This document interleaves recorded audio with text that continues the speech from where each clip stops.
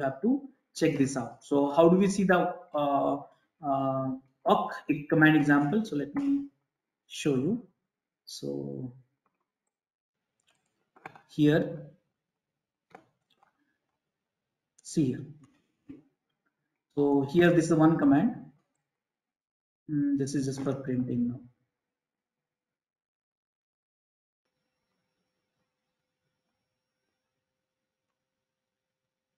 This is the variable advanced use cases.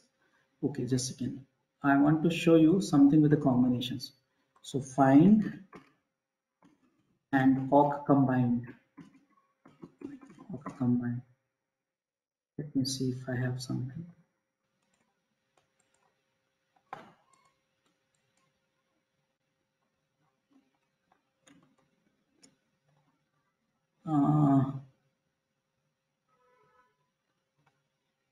Okay, no problem. So let's use this.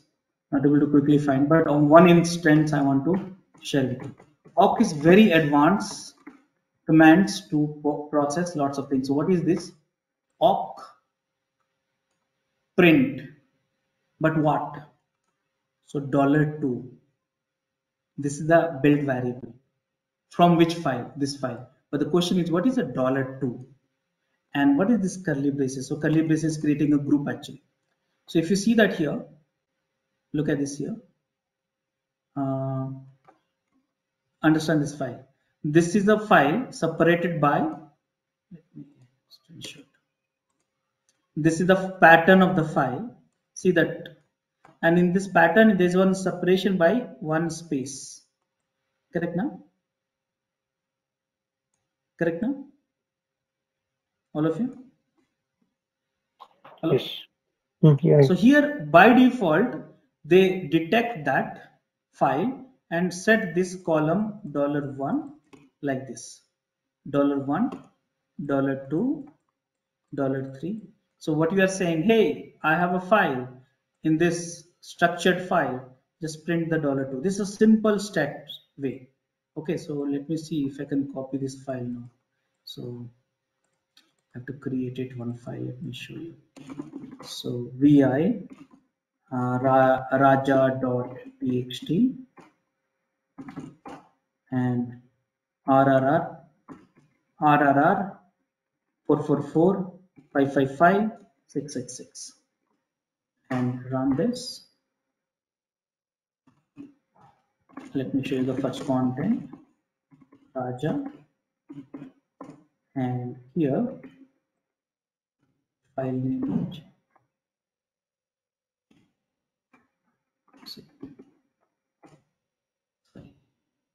Copy paste, don't do the blindly, okay?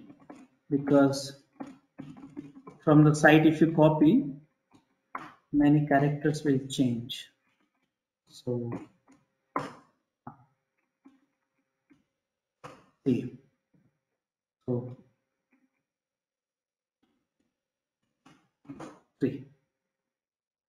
So this is faster. Actually, you are not able to visualize the use cases, but you have millions of lines in the file. This awk will save lots of time actually.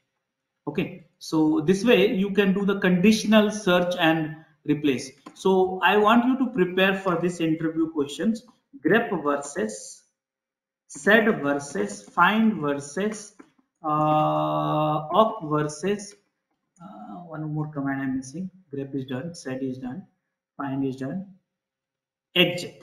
Exec. So this commands is an interview preparation questions. At least one questions definitely will be there from this category. And this all commands is used for the finding the files based on the name of the file, properties of the file, or replacing the some content or regular expressions and all stuff like that. Make sense, all of you? Yeah. I will create a cheat sheet for it after some time and you will get going. Okay, so here what I wanted to try you to get you comfortable with Linux. If you want to immediately get started with it, this is the best command. You have all the examples and all. And I have one admin commands also, so I want to share with you, so you can get practice for that. Linux for administration. Admin command, anyways, I have put it in the notes many times, so you will practice it. Spelling mistake. Spelling mistake. So this is the one. I'm trying to create a very rich documentation slowly, but again, takes consume lots of time. One tutorials will take at least half day. So these all commands is admin commands. By the way, let me tell you, whatever the command I'm giving it to you, only please practice those only.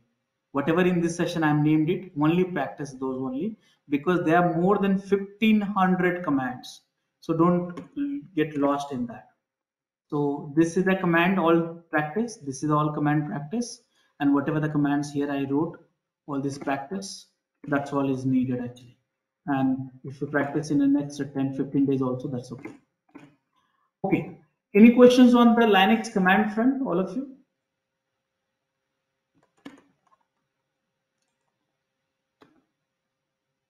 Questions on the commands. Hi Raj, no questions on the command, but will these recordings will be published on the LMS? Yes. Okay. Yeah, all the recordings will be available in the publish. I mean the LMS.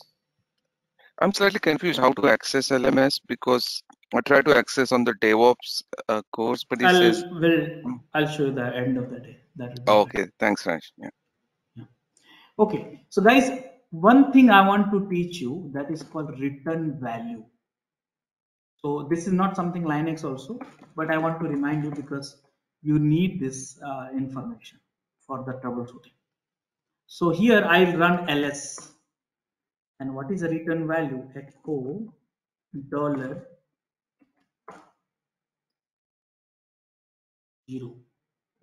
I run lss, and what is the return value? 127. So what I'm trying to say here is, you need to understand the return value 0, 1 or others. So 0 means what? If any command or script, I'll teach you script, that's the next session. Any commands, if it's success, you will have a 0. If any commands which you have a non-success, not a success, it may have some errors, you have a 1 or others. Will you remember this, all of you? And how do we get to know? $, this one. Will you remember? Now you will think, where can I use it? So you can use in the scripting logic. If the command is successful, do this. If command is not successful, do this. Make sense? All of you? What difference between one and others? There's a, if the command is success, but some of the return value is coming, which can be failure, error, then 1. But others means other than 0 and 1, which is others, no success. This means this command is not found, so they say the return value is this one. But when you run some script and all, then you will have a failure, error will display 1.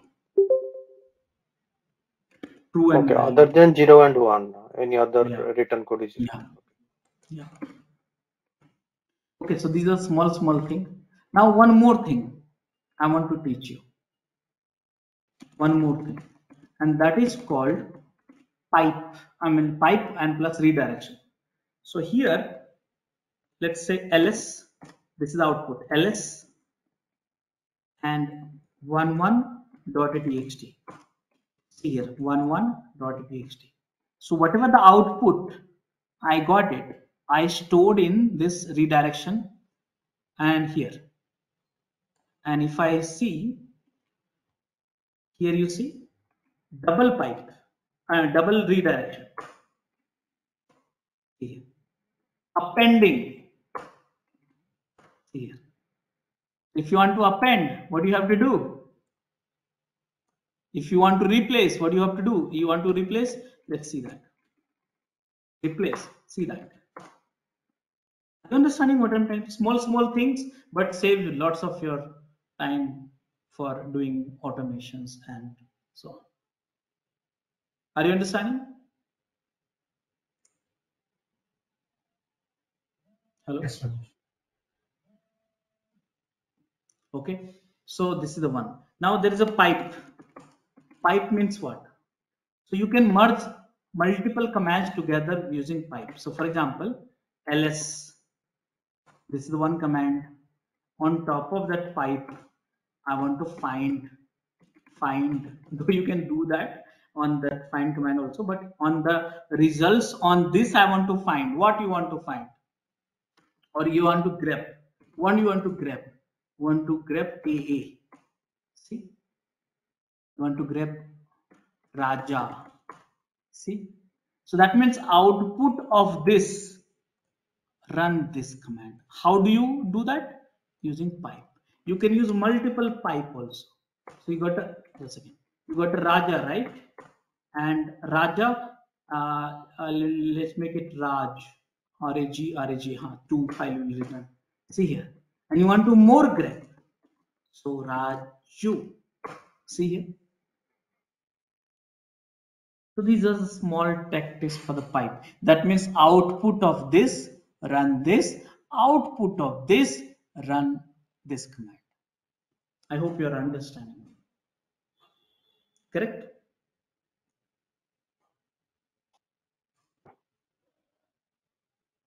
Hello?